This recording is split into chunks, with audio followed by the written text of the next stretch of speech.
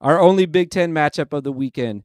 I'm going in order chronologically, by the way, not in order of importance. So I just kind of did it with you guys can figure it out. This game's also at noon. It's the last noon game.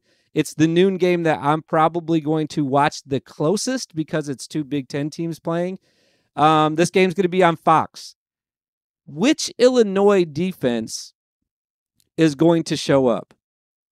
Is it going to be the defense that's been kind of shredded the first two games of the season?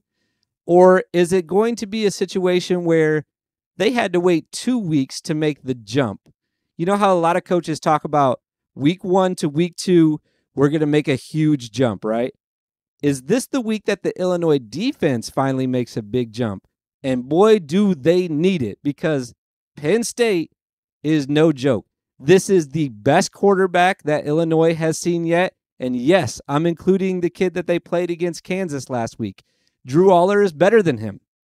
He can throw it way better than him, and he can run it just as good, I would say. Maybe the kid from Kansas was a little bit better running it. If that defense does show up, though, I'm going to say that they could keep it interesting.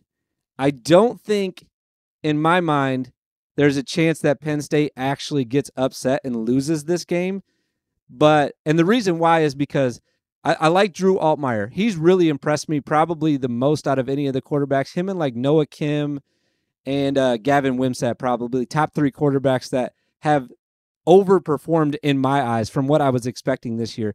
Drew Altmyer's been great. He's their guy, basically. I mean, no one else, if you look at their offense, who's been doing good for the Illinois offense besides Luke Altmyer? Did I call him Drew Altmyer? It's Luke Altmyer.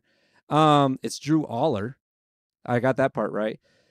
I think that the problem is for Illinois, though, that they rely so heavily on Luke and his running ability, and they have not seen a defense like this yet. Penn State's defense is going to shut Luke down, and they're going to have some real trouble scoring in this game.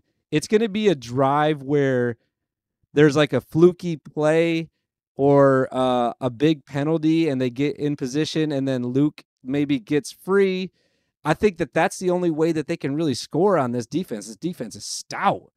And based on what I've seen out of the Illinois offense, I'm worried about them. I'm worried about them in this game. I don't think that they're going to like I said, the only way that they can keep this close is if we get a brand new Illinois defense that we have not seen yet this year. But in my mind, I think Penn State's going to roll in this game. I think it's going to be big. I think it's going to be bad for Illinois. And I think that they're going to stay near the bottom of my power rankings, despite what their fans might think.